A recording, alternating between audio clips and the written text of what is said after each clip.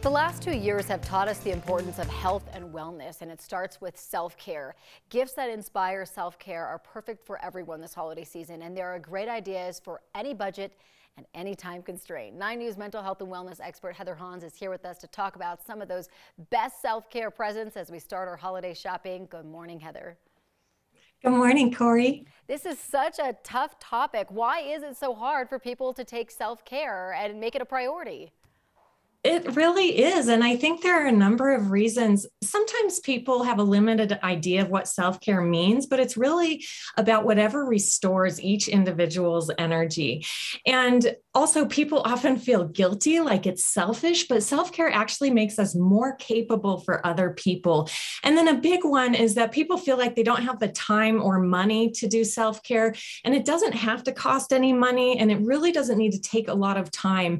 And I think one other thing is that we live in a really competitive, externally focused society, and that can cause people to neglect their inner needs. Boy, is that so true. And it does look very different. For me, it's a spa day. For my husband, it's mountain biking. So it can be very different on what that looks like for self-care. What kinds of self-care gifts can people give or even ask for? Yeah, there are so many great ones, and I'll group them into categories. The first one being experiential self-care gifts, because researchers have found that experiences create more wellness than material gifts. And a great way to do that is getting gift certificates to services. Therapy apps offer single session gift cards. There's also art therapy, Reiki, which is a form of energy healing, massage, like you said, people could get a subscription to therapy like breathwork app. There's also life coaching or career coaching, which can be really life-changing for people. Enneagram and other personality type tests are sold online, and that can help people with self-discovery, self-exploration. And then there are online courses for hobbies that people can pick from.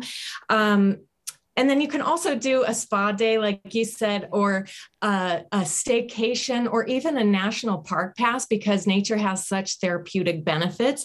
And then, of course, there are really good material self-care gifts as well. You could get a subscription to a monthly box that's delivered to someone's home that has self-care products in it, or a monthly flower delivery service.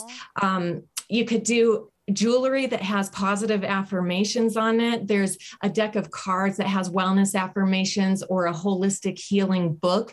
Also, gratitude journals are great, because gratitude is such an important part of well-being.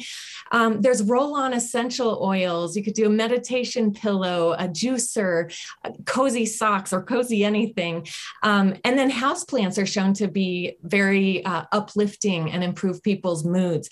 And then, of course, there are homemade gifts, which are not only really appreciated, but they can be so helpful. So, for example, you can put someone's photos onto, make them into a photo album, or put their videos into a movie. You could do a playlist of inspirational songs, or just a handwritten card or letter or home video telling the person how much they mean to you and what they do for you would definitely make a person feel cared for. So these are just some of many ideas. Many ideas, which is so great, because if anyone's stumped on what to get someone or even ask for, so you got a whole plethora of ideas there, and I love that.